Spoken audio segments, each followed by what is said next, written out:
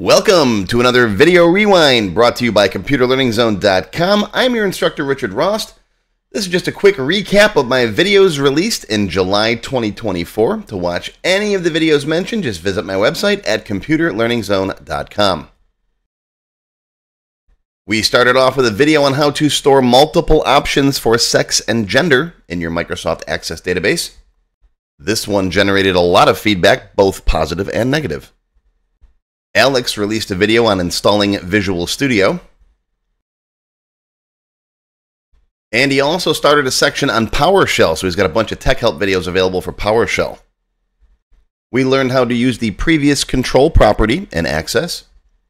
We learned how to properly relate students and parents together and to fix your old records. I released a template on using unbound forms. These are forms where you don't have the record source in the form itself, but when the form loads, you connect to whatever table or query you're using. This is very handy if you don't want to have that password from a password-protected database, whether it's an Access backend or SQL Server or whatever else. You don't want to have that stored in the linked table manager. And I talk about that in more detail in my security flaw video. I showed you how to find the second last date, like the second last order that a customer placed. It's easy to find the last one, right? Just use dmax. But what about the second last one? We learned how to use a web-based weather API to pull the current weather information down from the interwebs into our Microsoft Access database.